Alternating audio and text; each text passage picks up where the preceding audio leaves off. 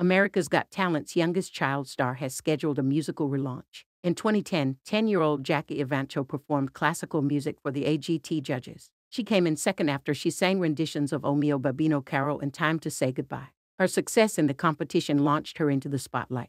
Jackie was recording music, headlining concerts, and being interviewed by Oprah, but everything wasn't easy. Unfortunately, young Jackie was fighting an eating disorder. It took her several years to battle her anorexia, but now the singer is back in action. She's 23 years old, and she's releasing a brand new single and a new look.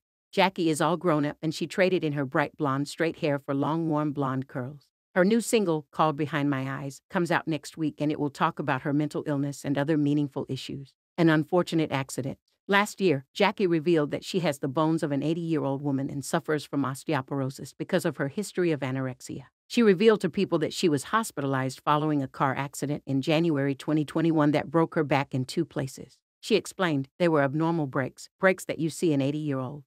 That's how I learned that my eating problems created osteoporosis. So now I'm a 22-year-old with osteoporosis. In order for her bones to heal, she needed to eat, which caused her anorexia to flare up, she explained. She added, that really messed me up with my eating problems because I was gaining weight to heal. Once I finally healed, my disorder said, okay, now you've got to be really hard on yourself to get all of that out of you. And then some. History with anorexia. She sought treatment for her eating disorder in October 2021 in an inpatient facility. Jackie started fighting her eating disorder at the young age of 15, 5 years after AGT. As she hit puberty, she started to notice the changes in her body, which prompted her unhealthy thoughts. She said, I noticed that I looked a little bigger to myself. So I asked my mom, do I look fat?